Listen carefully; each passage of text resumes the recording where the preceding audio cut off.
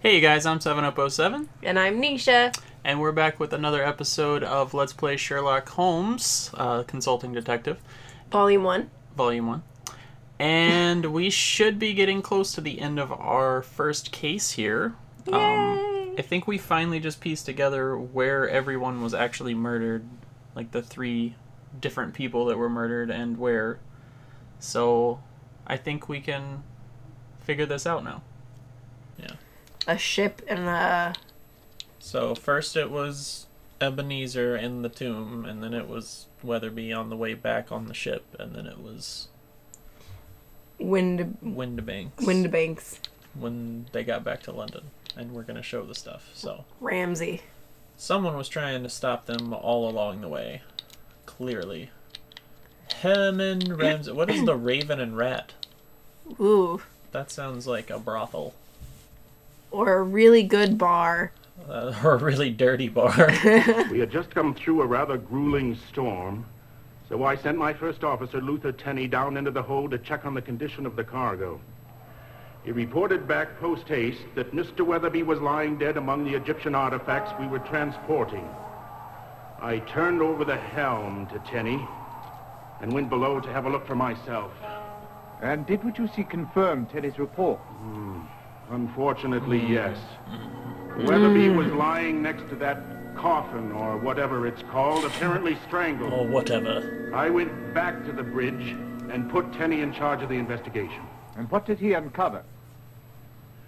Well, you'll have to ask him for the specifics, because I can scarcely recall the details. Well, you were useful. Well, we already got those, so, yeah. Alright, what else do we got? We gotta talk to some other people, I think. There's some more peeps. Yeah, but they're all names that I don't think have been mentioned, so maybe they were on the list. Yeah, they were probably on the passenger list, so they're probably going to be fucking useless, but... Looks like we only have a few. Oh my gosh, we do get to talk to Porky Shinwell. No Yep. fucking way right now. Oh my god, yes. That makes me happy. Porky Shinwell. My name is Porky Shinwell. There was Oh, God, of course you blokes are. in here just a fortnight ago what mentioned the Eastern Empress. Never seen 'em before. Haven't seen 'em since. One was a swarthy fellow, Arab unless I miss Arab. my Oh guess. my gosh. The other was an old English gent. I Gent. overheard him say something about a bird and later caught the name of the ship. I hope that helps you. Care for a drink here? Oh my god, you are a weird guy. Yeah, super glad we got to talk to Porky Shinwell. I mean, at least, you know, he lives up to his name.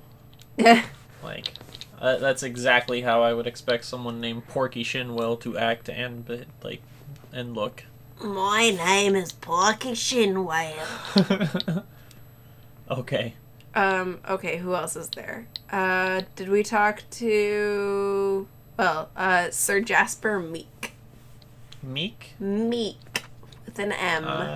Yeah, he was on the list, with wasn't the he? M. Wait a second, I want to see something. This isn't a list of the... Okay, never mind. I just wanted to make sure this wasn't like... Well, Meek and Murray are both on there, and we've talked to both of them. What about this guy? Um, Disraeli O'Brien? no. What an interesting name. Okay. I was wondering if it was like pre-put in here, but I guess not. But oh well. Beg your pardon, but could I have a word with you, Sir Jasper? Dr. Watson, of course. Oh no, Watson's actually Are you doing something. investigating the death of Samuel Sneed? I just finished with him. No, we're interested in James Windibank. Ah, the mummy's latest victim, of course. Now, who hired Holmes for this one? King Tut? Jolly good one.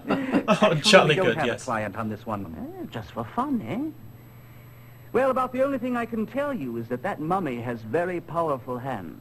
What do you mean? The trachea was crushed along with one of the vertebrae of the neck. Wow. Death was instantaneous. Snap.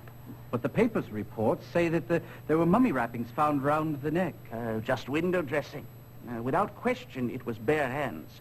The bruises and the way that the vertebrae was crushed leave no doubt about that. Thank you very much for your time, Sir Jasper. We're very much appreciative. Not at all, Watson. You will let me know when you've convicted the mummy, Beg your pardon? so I can perform an autopsy on him. Would be most fascinating, don't you think?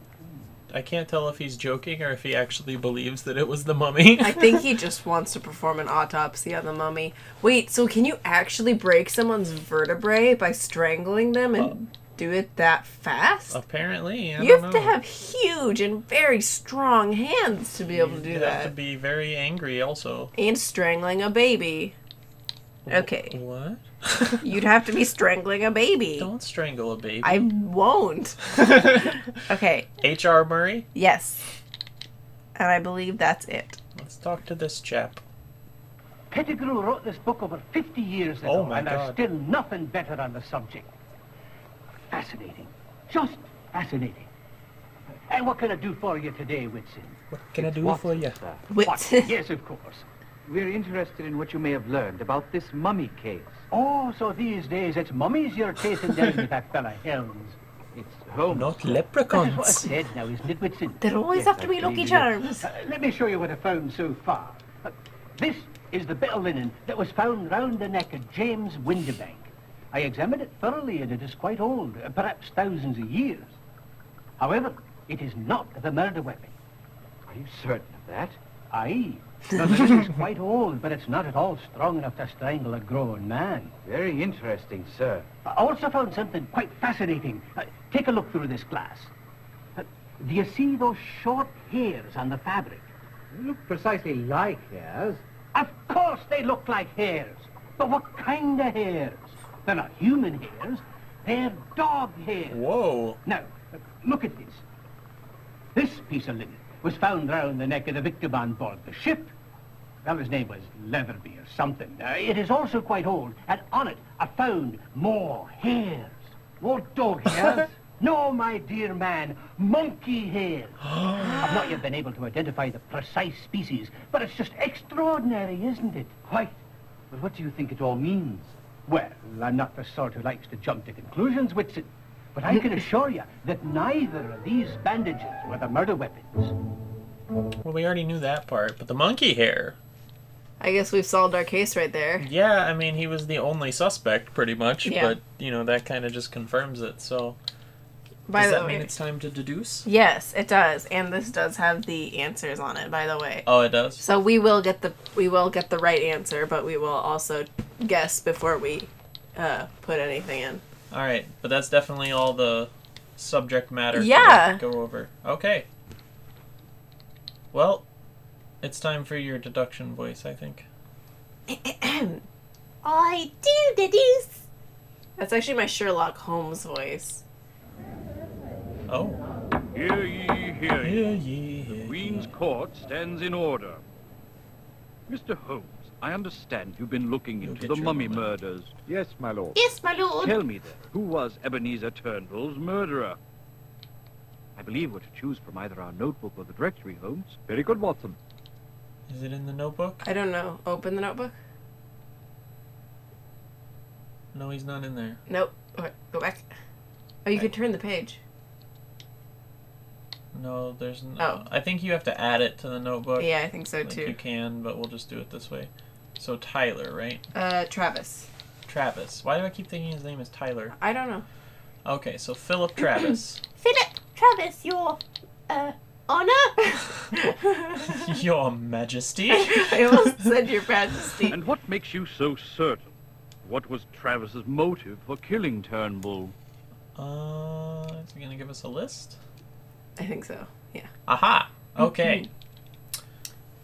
So Travis felt that the tomb of Katibet should be left undisturbed. Turnbull refused to honor Travis's press credentials. That didn't happen, barring him from the excavation site, thus jeopardizing his job. Turnbull publicly lambasted Travis for questioning the doctor's credentials Oh. because of their mutual interest in Clarissa Weatherby. Well, it's not the mutual interest because that was Uruburu. Yeah. And it's not that he got barred because it had nothing to do with his press. Right, he just didn't get to accompany them, right? Yeah, but he still went in the end because he was a press thing, I think. Like, they were like, oh no, we're going to take a different student. It wasn't but then, because of the press, it was because... Yeah, they took a different student. Yeah. But he still went. Yeah. Yeah. So it's A. Apparently not. What is it? Apparently it's C. What does that mean? I don't know when he lambasted Travis for questioning the doctor's credentials, but apparently that's the correct answer. Alright, well, we're gonna say it, but that's silly, because I don't know. I don't recall that happening. I also don't recall the first one happening, but it makes the most sense. And what of Andrew Weatherby? Who murdered him? Oh, well, he murdered all of them, obviously. Excuse me while I flip through my directory, Your Honor. Flip. It's the same person. So, you say Travis killed Turnbull and Weatherby? Yes, I believe he did, my lord. What was his motive to kill Weatherby, Holmes? Oh. Well. Weatherby scoffed at Travis's mystical beliefs. The Times was planning to replace Travis with Weatherby as the new Egyptian correspondent. No. Right? No. While they were students, Weatherby's Egyptology dissertation was published while Travis's was rejected. No. Travis was angry that Weatherby was chosen for the expedition instead of himself. Yes. Yes. Okay. And I checked it. I actually didn't realize that Weatherby was a student. He was a higher student. Then, Like behold his grad. motive in the book. Now, Holmes, who murdered James Windibank? Well, you see, this is where it gets complicated. I just need to go into my directory, Your Honour. Let me point out the name to you. Once more. Same person. You will never see this happening. It was the same man all 3 times. Travis seems to be quite a busy fellow. What made him kill James Windibank? Well, let's find out. Windibank had failed Travis in one of his classes. Windibank did not choose him for the expedition. Windibank ridiculed Travis's pursuit of ancient mysticism as an experiment in the resurrection of the dead. I really wish that was the answer. I do too. That sounds very believable. However, it's B, correct? Correct. It is B. Okay. Excellent job, gentlemen. You have solved the case to my satisfaction. Oh, yes. The court stands in recess. Until next time, of course. Wow. I wonder what he says if you get it wrong. I don't know. I kind of want to know. Holmes score, My your word, score? dear Holmes. Perhaps we are in the wrong business altogether. If we had been top-notch, we should have cracked this case in 26 points. I think I will ring up the university immediately and see if we might enroll in a detective course. Wow. How do you... You're an asshole. I have no idea what that even means or how this game is scored. Oh, it's probably like the less stuff you need, the higher or the lower your score is. You think so? Like the more stuff you click on, the more, you know. But there's no fun in that. I know. And how are we supposed to have known all this stuff if we hadn't clicked on everything? It also might just be timed. Oh, maybe. You never know. I don't know. That seems strange, but obviously we're not going to go for that because we want to try to talk to everyone and find all the funny video clips. And try to talk to Irene Adler. Yeah, well, we're going to keep trying. If they don't have Irene Adler in this game, I'm going to be very upset. And if they don't have Toby, I'll be kind of sad too. I'm going to go ahead and say there might not be a Toby in this game. Well, they should have Toby. They should, but that doesn't mean they will. Anyway, so that wraps up this case. We have solved the mystery of the mummy. Unfortunately, it was not the mummy. It was not the murderer. Surprise. But maybe Philip Travis was trying to, like, turn himself into a mummy, or... I think he was just psycho. No, but he had, like, very realistic, you know, goals. No. Yeah. Anyway, so I guess that does it for this one, and we're going to move on to the next case in the next video. I don't remember what the case was, but... it'll probably pop up here in a second. I'm sure. Wait, here. Well, Watson, I believe this case is solved. And for your information, it was not the mummy. Come, Holmes. Wow. I never thought for a moment it was the mummy. Of course not, Watson. However, The murderer and the mummy did have one thing in common. What's that? They both were the only ones present at the time of the murders, except, of course, the victim. You state the obvious, Holmes. Ah, but it is seeing the obvious that is important. First, I saw no reason to assume that we were dealing with more than one murderer. Secondly, the locations of the murders limited the number of suspects. Limited them? The first murder was in Egypt, the second on ship in the middle of the sea, and the third in London.